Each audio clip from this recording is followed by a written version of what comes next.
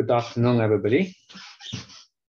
Hopefully you had a good Super Bowl weekend. So we moved the class from the weekend to Tuesday, just for this week due to Super Bowl. So today we're going to talk about the USACO 2022 January contest, Latin level, problem number 1.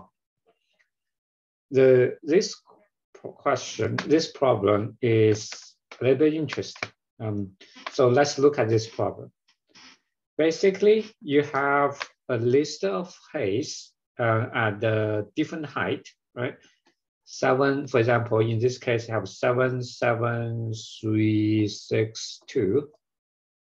And you can move hay from stack of hays from one place to another place if the distance, if the height difference is less than or equal to k. For example, in this case, we have k equals 3. So you can move from here to here, but you cannot move from here to here. You cannot move from here to here. Okay. So the question is, if you are going to move, right? What is the minimum sequence of the height based on this? Okay, so let's first see how can we do this example here. Okay, so let's start it with greedy. What I'm going to do is I'm going to figure out which one can move to the front first. Okay, for anyone that can move to the front, I will take the smallest one because we want the minimum sequence, right? We want the smallest one to the first. So if I look at first, I can only keep 7, right? The second one, I can only keep 7. Actually, I was wrong. I could move 6 to here. I can move, if 6 is here, because of this case 3, right? 6 is here, 6 can go here, 6 can go here. So the first time I can move 6 all the way to the front, okay? So if I move 6 here, here, here, okay, so it becomes this. So now, the first one I moved, okay, let's ignore the first one.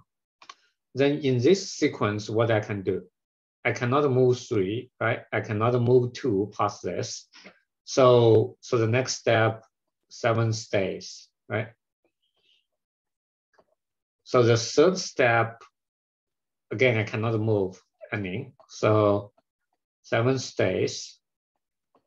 This here, I can move this to here, right? I can move this to here. So it becomes 7, 7, 2, 3. Then I have the last one, I don't need to move. If I move, because this number is bigger than that, right? So that's my result. So let's look at it. Yeah, 6, 7, 7. Okay, so that's my result.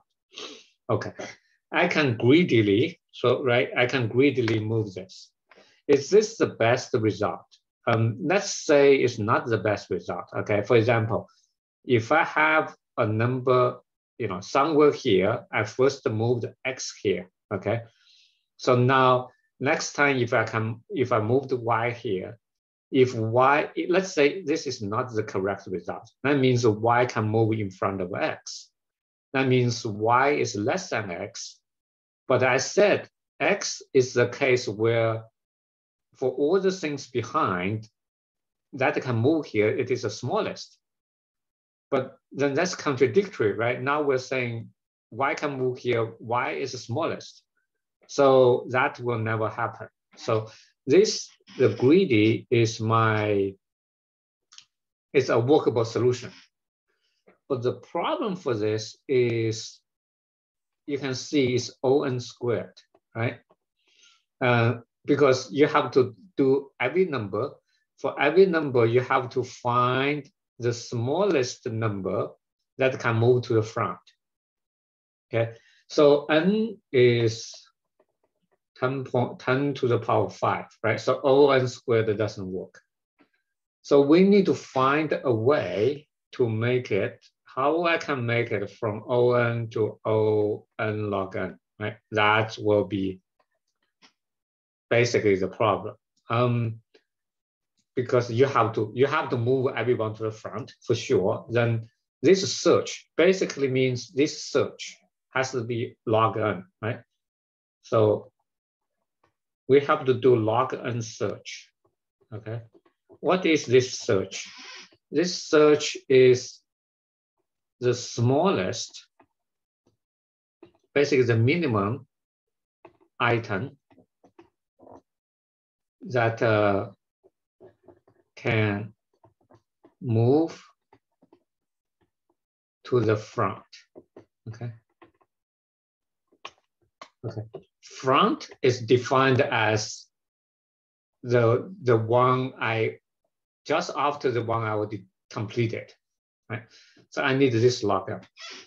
So obviously, what we typically do login, we do segment tree, right? But so basically it's kind of like doing minimum search, right?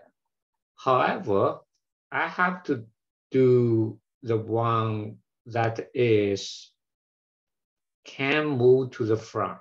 How do I do can move to the front? For each number, right? For each number, we can count how many of the number before it that is higher. Let's say it's too high, right? So let's, if I draw this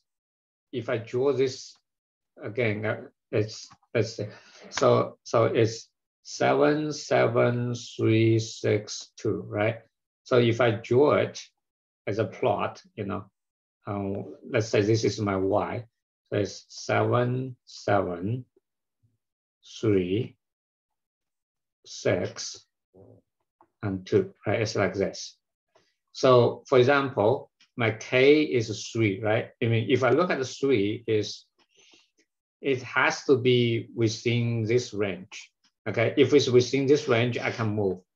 Then I can see I have 2 of them, right? In this case, for 3, I have 2 of them, which is higher than me. If my y, my start is here. If my start is here, then it's 0, right? So another example is if I look at 6, right? If I put 3 up there, 3 down here, that means, I did not draw it correctly. So that means, hey, everything is within this range, so I can move forward. That's why initially I moved 6, right, forward. So basically, if I have a function, okay, let's call my function is barrier ahead, okay?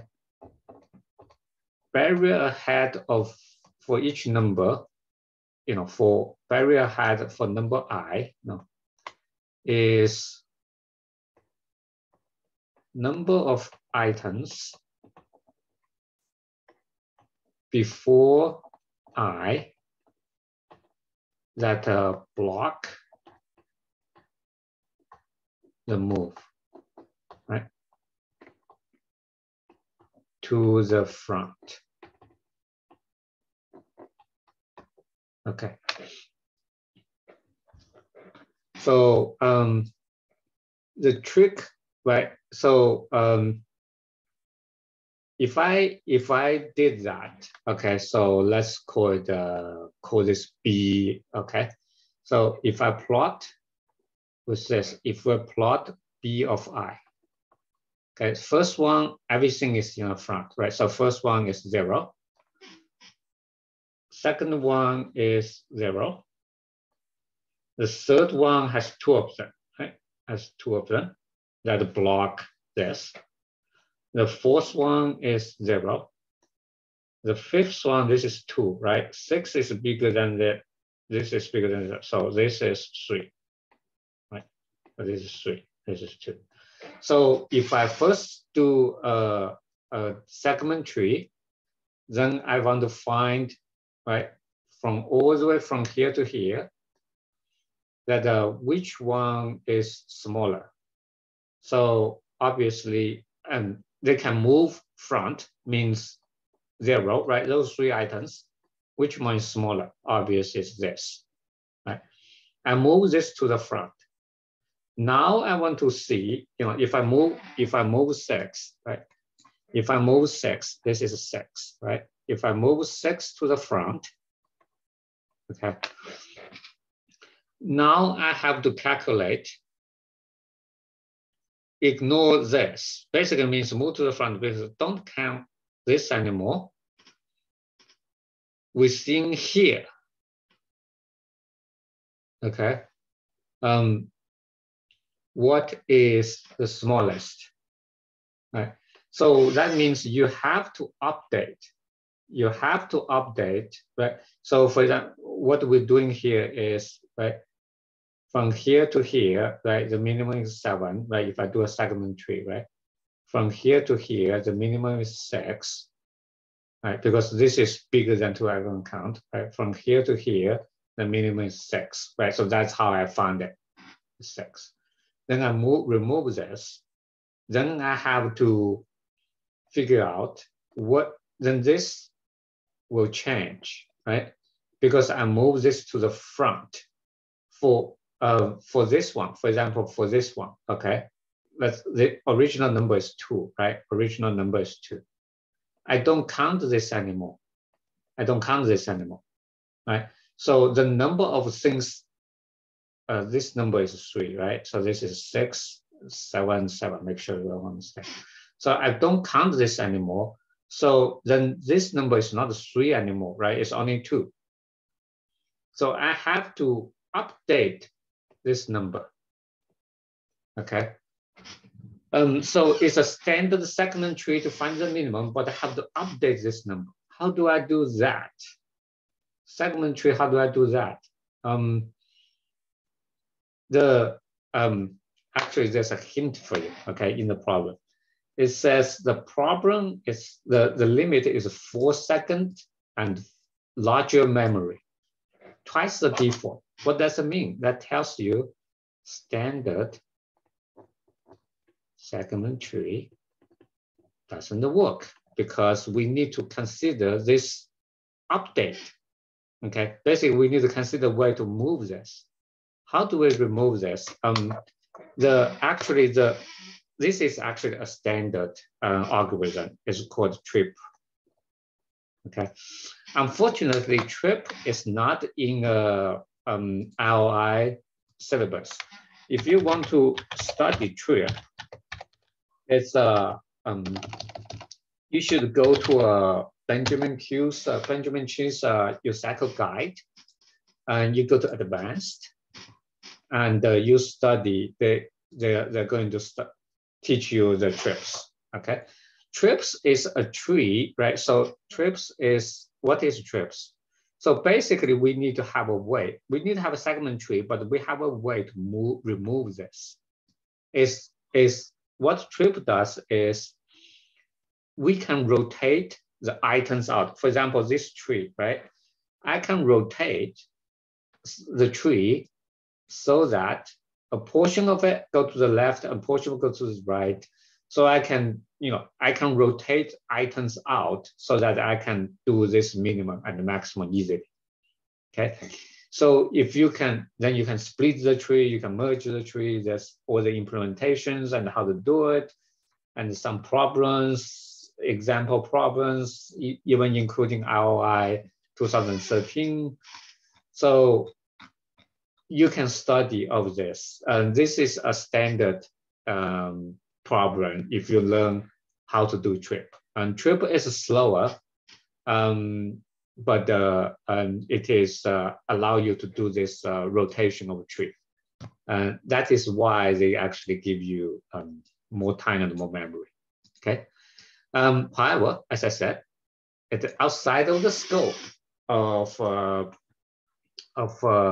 ROI.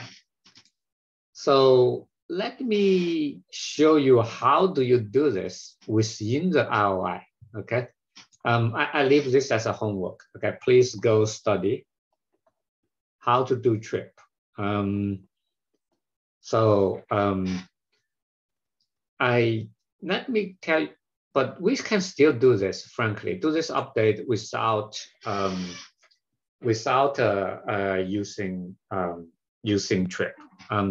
The way, so if you think about this, right? If you look at this problem, okay?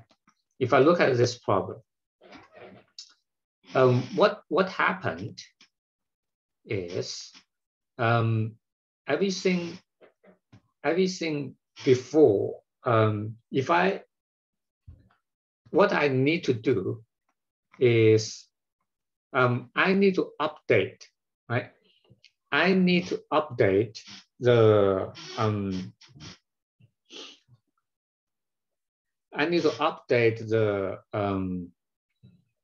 these numbers. Okay, I need to, every time I remove one, I need to update those numbers. Okay, so which number I need to update? You know, let's say this is removed. I don't consider that anymore. So for example, this is 6, right? That means everything before within this barrier, within this boundary, right? I need to reduce it. I need to reduce by 1, right? Everything outside of the boundary, I need to reduce by 1, right? For example, if I take this as example, right? So what is outside of the boundary? So 3 is within the boundary, right? 2 is outside of the boundary, for example. 2 is outside of the boundary, right? If I remove this item, right? This item is removed. Then for this item, right? If I remove this item, right? Let's say this is removed. For every item outside of the boundary of 3, 3, right? So you remove the one of the barriers. So you need to remove 1. So for example, if I have another number here, right? Okay. So you should also remove the b of I have to reduce by 1. So basically, for everything that is outside of this, you should remove by 1. Okay. So how do we do that? I mean, we know how to do that, right? So if you kind of like sort, right? Sort the sort it by the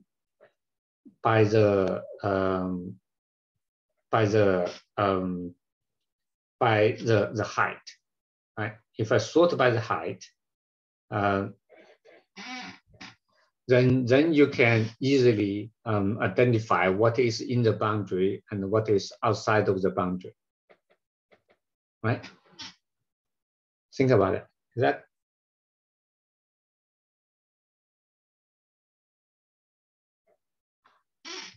okay? Got it? So if I let's take this as an example, okay? So if I build a tree, right, based on this, if I build a tree of 2, 3, 6, 7, 7, I mean build a segment tree, right? So this has height of 3, right? This has height of 2. This has height of 0. This is a height of 0, and this is a height of 0. Okay, so when you do the search, right, you want to find the minimum, the smallest index, right? Smallest index, which has minimum of 0, right? So if I, for example, if I build as my segment tree like this, right? So obviously this is minimum of 0, this is minimum of 0, and this is minimum 0, right? So then you know, oh, I should, this side minimum is 2, right? So I should travel here, here, and here, right? That's my minimum 6. Okay. So then from here, I pick this, right? This is going to be my first number, right? It's right. This is going to be my, oops. This is going to be my first number, right? I pick the 6.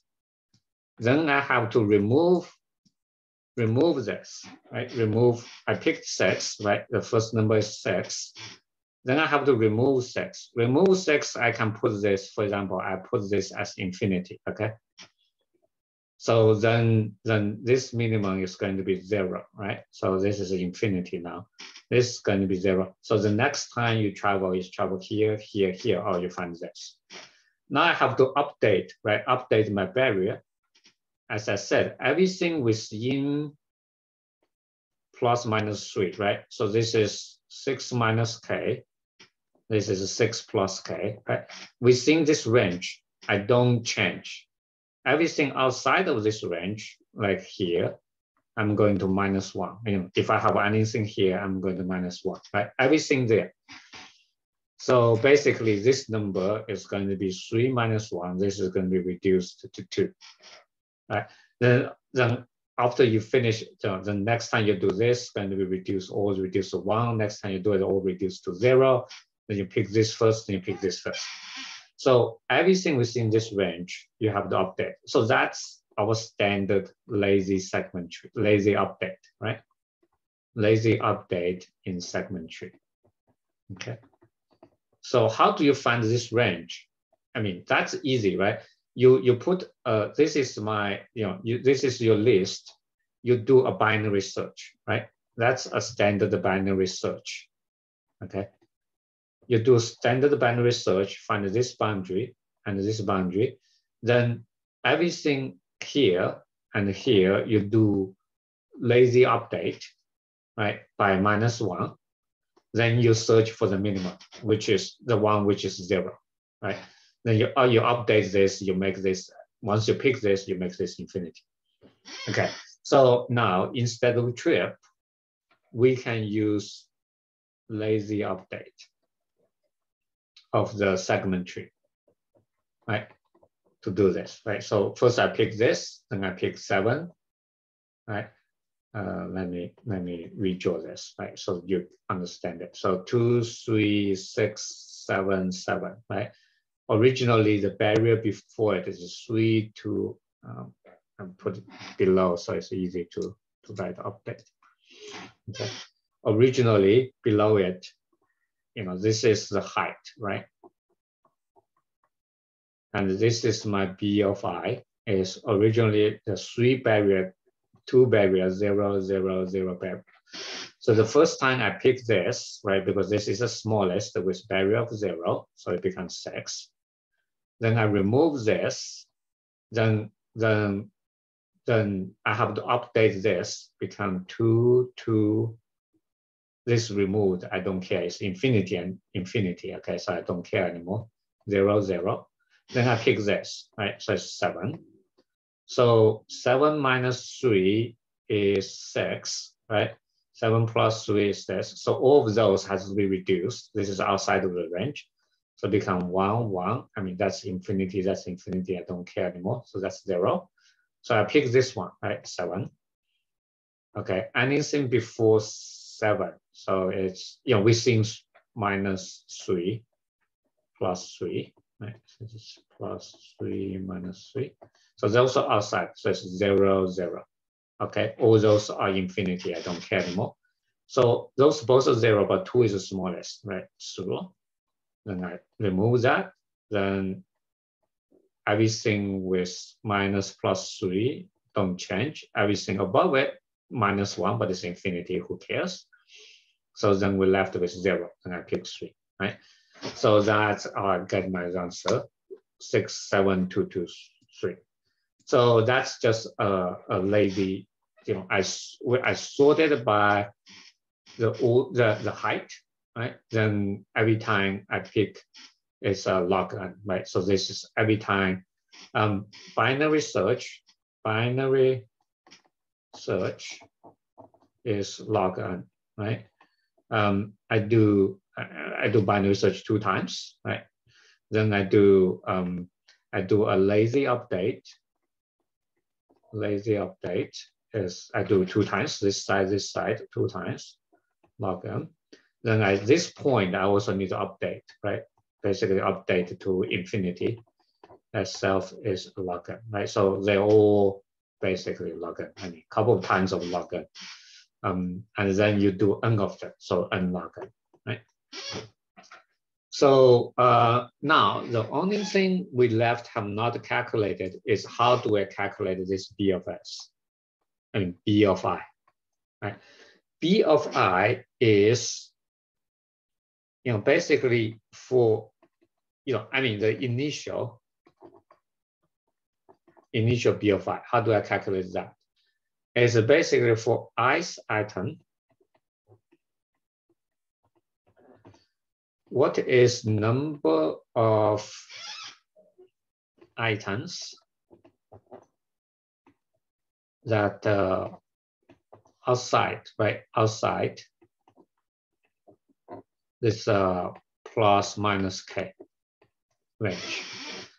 If you look at this, it's the same way of doing this, right? Basically, you're just counting this. So let me show you. So the only difference is I insert the item from beginning to end once a time, right? So again, my height, if I sort it, is 2, 3, 6, 7, 7, right? That's my height. I mean, cannot spell today. So the array, right? The array started with 7, 7, 3, 6, 2. That's an order, right? That's an order. So I insert one at a time. Okay. So first I insert 7. Okay, 7 is 1. Everything else is 0, right? So what is outside of plus minus 3? 0 of that, right? Nothing is in front of it. Okay, next time I insert 1 again, right? Next time I insert 1 at this 7, right? How many is outside of plus minus 3? Again, 0, right? So that means this is 0, this is 0. So next time I insert 3, okay, 3 I've 1 now. So 3 minus 1 is 0, 3 plus 1 is 6. How many of them are, okay, those are outside. How many of them are outside? 1, 2, right? So that's the sum, right? So that has 2. Again, this is sum, you just do it in segment tree and that's log n, right? Next time you put 6, okay? 6 is 3 to here, right? 6 has how many? 0, right? Nothing blocking. The last one you input 1 here. 1 is here to 5, right? How many outside of that? 3 of them. Okay, so that's you get the count. That is, again, you do n of them, each of them is log n, right? You insert 1, that's log n, you do the sum log n, right? So the initial BS calculation is log n. So you do this once, right? Once you did the BS and B of I barriers, right? Then you do this, right?